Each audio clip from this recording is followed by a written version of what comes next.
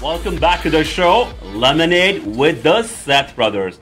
This is your host, Kunal, with my co-host, Smita. And our first guest this evening, Lalit Jalan. Lalit, how are you doing today, buddy? Unbelievable. Hey, listen, your story, inspirational. You're only 9 years old when you came to America with your family. Did your schooling, did your high school, but you got into your family business at an early age. And you were with your family business for over a decade. But that was a fun job you had. It was. I thought you were partying too much when you were working. You were in the adult beverage industry for over a decade. As a young adult, that must have been fun, Lalit. That was fun. I knew everybody in the actually on Richmond Strip. You know, from Richmond to. I need some stories. I need some masala stories tonight. So Lalit did family business for over a decade. Then worked for corporate America. Worked for a company. But the key thing was Lalit, in his career, never ever burned any bridges. And there was one key bridge that he had crossed when he left corporate America and got into the insurance industry. That bridge built cities for him. And that's exactly what will unfold today. Lalit, welcome to the show. Thank you. Thanks. So walk us through your journey about coming to America as a young kid, 9 years old, with all your family, cousins, and everyone, and walk us through your life. Well, you know, I was 9 years old. You know, like I guess we have a common person that sponsored us. I won't go. You know, I guess we got the call back in '79, March 2000. We got our actually that's when we landed. That's when the Eastern Airline was. Actually we took Pan Am from Delhi to New York and got our green card in LaGuardia. That's the time that's where all the international, and then from Eastern Airline, which eventually came Continental a long time ago. So that tells you I came here, started going. I grew up in Sharpstown, when Sharpstown was, I know when 59 was basically a 2-lane highway. So and Sugarland was like, if you went past what you call Bissonnet, basically that was outside of the town. And I went to actually DeBakey High because Mom wanted me to be what you call a doctor. She wanted to be a doctor? She wanted to be a doctor. What a surprise. Beti family beta, doctor ban jao. Lalit ne kaha, nahi mommy, I want to have family business of what? Adult beverage industry. Adult beverage. What did your mommy say to that? That's right. Actually, she didn't have a say. So, you know, my dad and uncle, actually my uncle started. He's still in the business, and we opened up what you call a drive-through. There was a place on Richmond. It's still there. It's called Beverage Barn.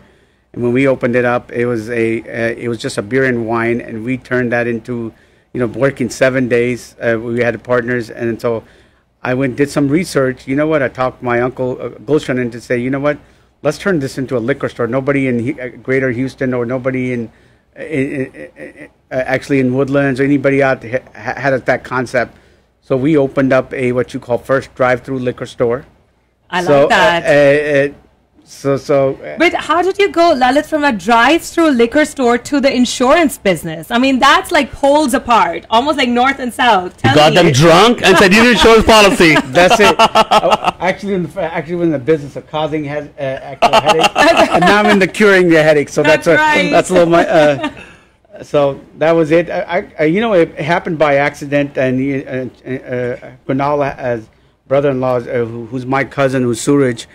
He graduated from HBU, and he got interviewed with New York Life at that time. This is back in '96, and he didn't want to go through because he didn't know anybody in town. He said, "Lalit," and then when the recruiter at there was Mahmood Daya, he said, "You know what?" He called me up. He said, "You know, hey, I got your name from Suraj. I want you to come interview."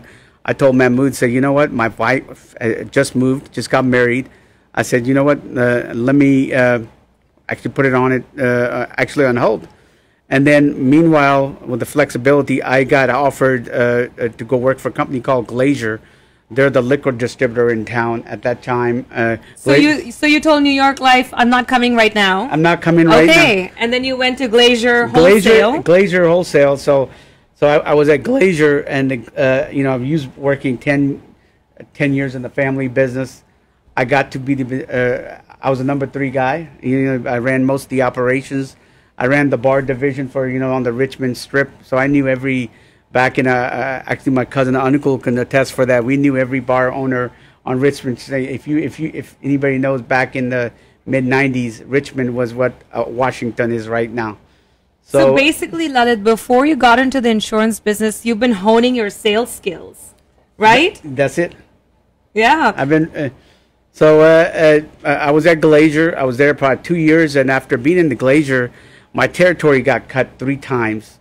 So that was your lemon. That was one of my lemons. You were doing really well. Really well. But they could not see your success. They said, Lalit, no more of this in that area. Okay, continue. So they cut the territory. So they did it. So actually, that was actually turned a blessing in disguise. When I started out with Glacier, I got a territory which went from 290 all the way up to Woodlands. And when I started off, I started calling on all the convenience stores and grocery stores in there and liquor stores in there. And then after I built that territory, they told you, hey, go down into Galveston area. So right before Galveston, anywhere from Beltway, Clear Lake, all the way Texas City. And so I had that territory. And after that, and then that territory got cut. And Mahmood called for the 3rd time. And I remember it was a Wednesday. I was coming back from a sales meeting. They said, we're going to move you to actually back in town. I said, let me go try this. This New York Life thing. Yeah, New York Life thing, because, Mahmood, somebody's were that persistent. And I went and tried it out. And I told when he called and say, hey, want to come take a look. I'm trying to build my Indian teams. At that time, New York Life had actually 3 agent working the Desi market. And one was Prakash Dutt. And I don't know if if those know Meena Dutt's husband. She's on the radio. Her husband, and he had written all of our family or everybody in Punjabi. So I'm in the Punjabi community. So he'd written every Punjabi community. And then there was a Boss Taylor, and then there was Liaquat Momin. There were us 4 started off of Mahmood's team, and so you basically had to go out there and create your own niche. And luckily that's where the lemons that I got from my previous, knowing all the convenience store guys, I just went back out to I would drive. I would go to go back to the old clients and reach out to them, say, what, this is what I'm doing. And, you've got this lifestyle created. Who's protecting it? Who's doing it? And my philosophy that I learned in business, everybody in this world that comes in has got a lifestyle created, right? It's your commitment to take care of your family. That's what we want to do. So a lot of you were engaged. You wanted to leave Glacier. Yeah. You want to get insurance because you saw the light at the end tunnel. Yeah. But that was the last quarter, 4 months left in the year. And your manager said, Lalit, I would really appreciate if you can stay on for 3-4 more months and help close out the year based on your goals and target setup. Yes. And he said, not a problem. And he stayed on. And that's the bridge that you left on, did not burn it behind you. Yes. And that bridge led you to calling on the same client to help at Glacier, set up with the inventory and everything else. Say, listen, I got you in the business, I got you the inventory. Now let's sit and talk about making your life secure, not just for you, for your wife or kids and family. That's a huge lesson. You know what? Sometimes, a lot of times, we move on in career or career path, and we say, you know what? Hell with the past. Let's move on. But you never know what path you take today will lead to the next connected path. And that's a dot that connected for you. So those were lemons. We're going to take a quick break. When we come back, we want you to talk about your transition from New York Life to Mass Mutual, because you were in sales at first at New York Life. Yes. And then you got into management. But aapko kida tha sale ka bhi. And when you said, listen, I'm at New York Life, I want to sell and also manage, that was not an option. Yeah. And they said, that's not going to happen. But then you move to a different insurance company where you are managing and also selling. So when we come back, we want to hear all about that. Sure. Guys, come on. It's 1-888-749-1035. Call us and comment. We're watching the show Lemonade with the Seth brothers, and we'll be right back and squeeze some more lemons with Lalit Jalan. Welcome back to the show, Lemonade with the Seth brothers. When life throws you lemons, what do? You make some lemonade. This is your host, Kunal, with my co-host, Smita, and I guess Lalit Jalan. Lalit, we were talking about your journey from being in family business to going and working for Glacier Company, and then in the insurance and financial service industry, where you've been there for 25 years. Yeah. Yeah, Lalit, so 25 years, I mean, that's a lot.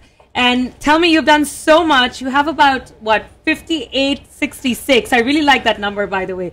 5,866 clients, guys. That's a lot. Well, actually, about 10% of them are mine. The rest of his team.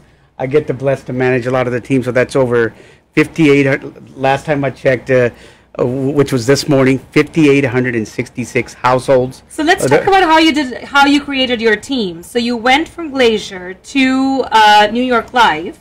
Okay. And then you decided that New York Life, you got into the insurance business, you figured out how to do this, how to work your sphere. You went from your Glacier, the adult beverage industry, to insurance, became the Badshaw of insurance, and then decided, you know what? I don't want to just recruit. I also want to sell insurance because I'm great at it. So then you turned into Mass Mutual. You moved to Mass Mutual. And how did the whole team come about? Actually, go a step back. I became a manager at New York Life back in 2001, and not 2001, and I was a manager for about 2 weeks, and 9/11 happened, right? So, and I'm like, and we're about to get to the boot camp, recruiting new school, and I was lucky, very, very fortunate enough to bring one of my really good friends, his name is Niraj Patel. Not that many recruiters can. By the way, guys, let me keep a count. There's too much name dropping here. Okay. I'm kidding. Come on. Hey, you got to thank for hey, I'm a big. When are you going to thank me, Lalit? Hey, thanks for bringing me on. Hey, we're still waiting on the check for the policy, all right? Oh, that's right. It's going to bounce. And we take EFT, baby. So, and luckily, not that many recruiters can or managers can say, you're first agent, and I went to actually deliver a policy actually in Winnie, Texas, and I asked them for a referral. And most of the practice has been based on referral, and a common thing that I've always asked, like we do business, I always ask, hey, how was our service?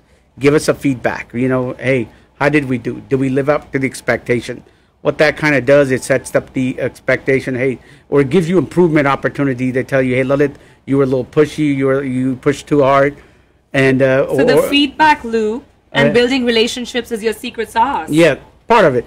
And then you go back and then say, hey, we wanted, when you ask for referrals, been 80% of our business has been referrals. And asking to use the secret sauces, you ask them, say, hey, we just took care of your stuff. Who are people who are just as nice as you that probably need our services? I mean, you build them up, and nobody wants to say, I'm an asshole, right? so who are nice as you that I want to come see? I'll go ahead and pay the fine. So usually they end up getting referrals. So I ask the Mean Brothers and Winnie that say referred to Niraj. And Niraj was somebody that I got into before he got into the liquor business. He came to he looked at our store, and then he got into the business. And I told him, Niraj, hey, I think you should come take a look at. That was my first recruit, and then that was back in. And your first recruit is still with you today. He came over from we left New York Live, and then we had an opportunity to buy what you call a property casualty insurance right next to Raja Allied American, and we still own part of it. He runs it, and we got some other partners. So we've had that. So we kind of dabbled into different things to getting into it. So and then later he joined me with actually Mass Mutual back. It's been almost 7 years. Lalit, I love this. But tell me about H2G. H2, that is something when you were talking about it, I was super intrigued. Well, in life you got to have H2O, right? All the time. I have it right here. You got it right here, right? So I think this is patent pending. So if anybody trademark it. So I think that's a secret sauce. I think when you're getting any sales career, I think you have to have H2G. And now you're probably wondering what's H2G. What is H2G? I think you have to be humble. You have to be humble enough to know, hey, what you're good at, what you could do, and then you got to have the hunger. That's where the two H's come in, and then third of all, you got to have the G. You got to be gutsy enough to get off and to go do it. I love it. So humble, hunger, and gutsy. Gutsy. I love it. H2G. Yeah. Awesome. So tell me more. So then you joined Mass Mutual, and you've been there for how long now? About 10 years. 10 years. And recently, Lalit, in mid of last year, in the middle of COVID, you had a huge lemon thrown at you. Let's talk a little bit about that. Well, everybody, actually, Kunal can attest to everybody in the Jalan or the Singh family has what you call a heart problem history, or most of it is we have a heart murmur.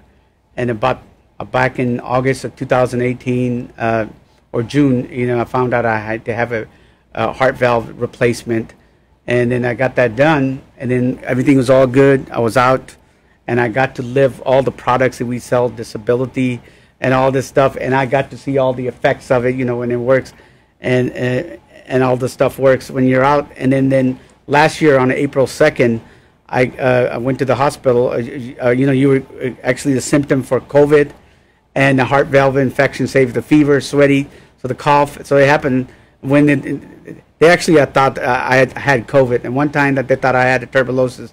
So all the symptoms are the same, and then they found out I had to have another heart valve. I had an infection, so redone out. So then when they did it, they found out before they were to do the surgery, about 4 days before, I wasn't feeling good, and they found out I had a stroke. So the stroke led to because I'm on the blood thinner, and so that led to basically say we can't postpone the surgery. I was in the ICU for about 10 days. I spent about 128 days in the hospital last year, and everybody at Memorial Hermann, actually in the medical center, they know who Jalan is. So because of the amount for the time they spent, and then hopefully get back. I never thought about it because I've always had one of the philosophies my grandmother always taught me. The reason, I've had 3 women that have been that have had a very big influence in my life. One's been my grandmother. She's pretty much raised us. Me coming here. The reason she's really important is she raised us, and she became a widow at age 35 with 5 kids. She was one of the big supporters that told you, hey, why do you want to go do this? And I told her I'm going to go do this. She said, really? You're going to be good at it. And she always gave me the philosophy, you know what? Mm-hmm. So, and I've always thought about that mentality. This is how you're going to, and I would take it, get offended. I always said, I can count on my both hands how many people have told me no. But I've got a lot of people they're still thinking about it. And then, with the same skill set that we've learned over the years, and I was really blessed to, go to New York Life, had a good trainer.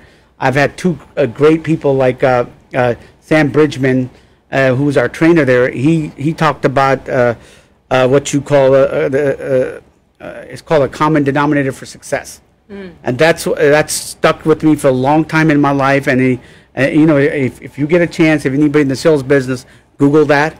It's like a 10-minute video. This is it's an insurance guy. He talked about what people for common denominator for success. What successful people do, what the failures won't do, is setting up the time, forming the activities, right? So that was a really big effect that helped me in my career. So hey, setting up the time, getting on, and not taking a no for an answer. No to me means not right now. So you shared about your 3 women. You said one was grandma. What about the other 2? The other one's my mom, and the other is my wife, who's actually, being in the insurance business, you wanted to quit. My mom and my wife is always like, I wanted to quit like in the first 6 months about 18 times. Because, I've never thought, especially, you're coming from the liquor store, you always had a tangible product. People always want to buy it, and especially you going to deal. So when you're in the insurance and financial, you're selling a promise, right? The promise that they don't see, they're taking and say, hey, God forbid something happened to me. Hey, this is a promise you're selling. Hey, we're going to take care of your commitments, whatever you promised to your family, to your loved ones. And that's pretty much as people have to, what you call, buy you. Mm-hmm. So that was a little transition that took. And then those ladies say, hey, you know what? You go back at it. Hey, you could do it. So that's where I'd say, hey, wipe the slate, go back next day at it, and you know what? It just turned out.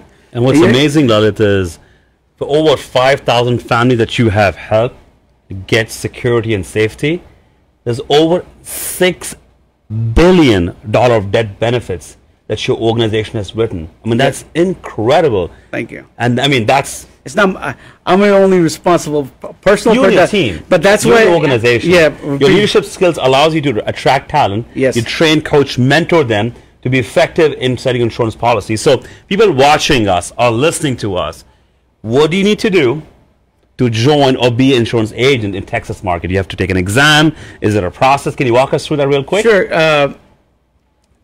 We're living in a great state of Texas. If you go with certain carriers, and Mass Mutual being one of them, and not saying the competitor's name, we can get you a temporary license, which in the state of Texas that we could do, and there's about a handful of companies that can do it. So and you go through the background check, and then what you do is once you go get your license, and most of the insurance carriers will pay for your license, and we sponsor you, and once you've done that, and then we have a what you call our boot camp.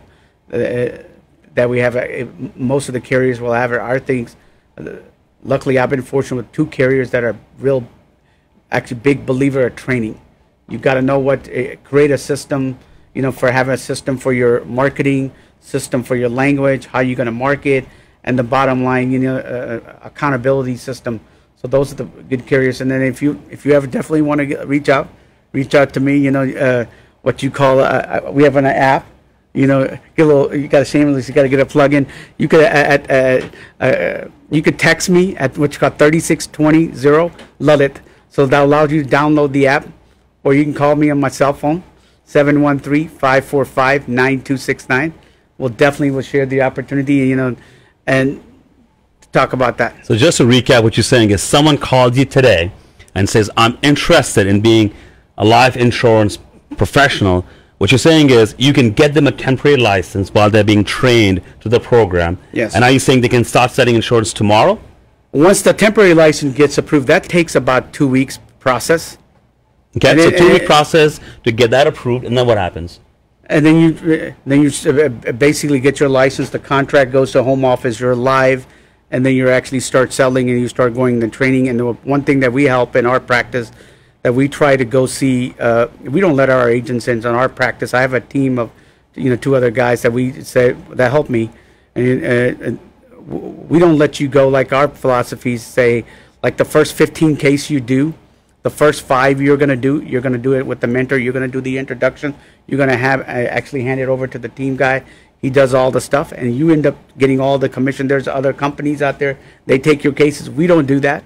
Ours is you do it. It's your case, your client. We're not gonna make you do that. And then the next 5 cases we do, that's from A to of the whole process. When you're doing this, next 5 cases you do, we're gonna do it jointly. And then the next 5 you do, you're doing it. We're telling you what you did. So you good. have a process in place. Yes. To train, coach people. So anyone listening in today who's planning to create more passive income opportunities, is this a business you got to do it full time, or can you also do it on the side? I think if you're going to make the real money, you got to, just like your real estate, right? You got to be full.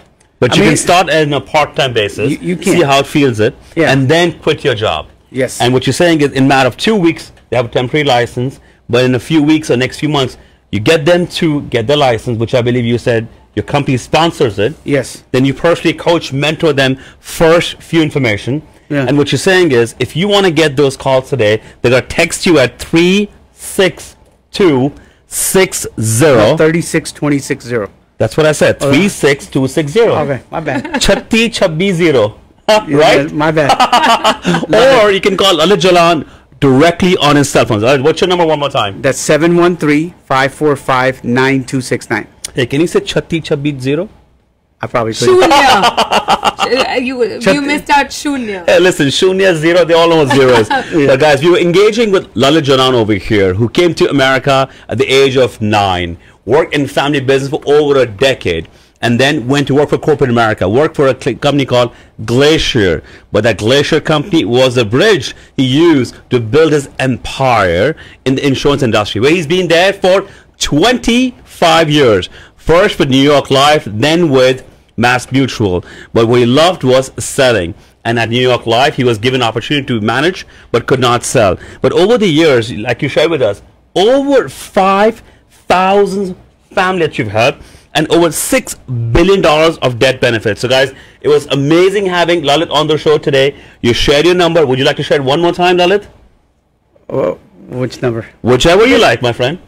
Well, one thing that I wanted, especially coming from sales background, very early, and I want to give a credit to this gentleman. His name is Ray Vitek, and Ray joined. I am what you call a July 4th baby, and Ray joined business in October 1st of 1970, and he gave the meaning of success. And he said, back when I started off New York Life, they said you got 6 months to hit certain amount of production. If you don't do that, you're gone. Same with Denda. Every sales business, especially in the financial, and I barely made that number. The first thing that was my 6 months. It was tough. Anything that you want to do, it's hard work. And I think if you stick to it long enough, and if you're passionately involved in it, I think you're gonna have you're gonna do really well. And I've always had a philosophy. If you're, I'm a big, in my life, I always I got 4 F's. That big acronyms coming in there. It's faith, family, fun, and football. And the reason why I bring football is because, it's starting at, I played at junior high, I played football, and I wasn't good at it. I was like the last guy, but when I got to do, but the values that I learned, and then when some of our coaches said, most of you've seen the movie, what you call Friday Night Lives, and there's a big theory. If you got a clear eyes and what you call your heart is full, you can't lose. And that's the philosophy I think you got to run your life with, and that's really been, I love to share that with the recruits. And the other, going back, I think you want to tell them is, I always tell, they're in this world, did we talk about 3 people? Yes, please tell us. So I always tell them in my recruiting or clients, I tell them, in this world, there's basically 3 type of people. Would you agree everybody that comes is going to leave one day, right? So when the first person, personality A, when they're gone, at your funeral is your rabbi or your priest or your Malvi, they come to the funeral and your immediate family comes. Then after your funeral, nobody ever remembers you. Personality B, that's when they pass away. They say, thank God that son of a gun's gone, right? Whatever, the personality C is everything they touch, they leave it in a better place. So when they're gone, that's everybody's mama comes to their funeral. There's no standing room. Not only the beauty of the thing that has stuck with me so long in my heart, said, not only do every person that I touch, I give them actually become a personality C. Not only that, I recruit people that actually give actually bring people see personality in this, and that's been my driving factor. And that's why, like I said, that 5,800. I've only probably have about 600 of clients, but a lot of the clients that we have, the big focus is, hey, you've committed to your family. We want to make sure whatever you promises, God forbid something happen, we want to deliver on it. Lalit, you talked about the 3 personalities and how you are helping your recruits become personality 3. But let me take that over to your family. I know Amito's, your son, is definitely personality C or person C, because I know him very well. And I'm telling you, I'm not going to call myself an auntie, but all the aunties you just love did. him. I know, but we all do, because he is so kind and so good at heart. And when we see that boy, we know you've done well, you and your wife, Jay. So guys, Lalit, really, that personality C shines in your son. Appreciate, thank you. Absolutely. But this was amazing, absolutely amazing, Lalit. We had so much fun getting to know you and really getting inspired by your success factors and your secret sauce. Tell us a little bit again, where can people reach out to you if they want to become an insurance agent, or if they even have any questions about insurance, or what they want to buy insurance? The cell number is 713-545-9269, or you could text me. We have our own app. That's 36260, and text Lalit, and you'll be able to download the app. Guys, that was Lalit Jalan on the show.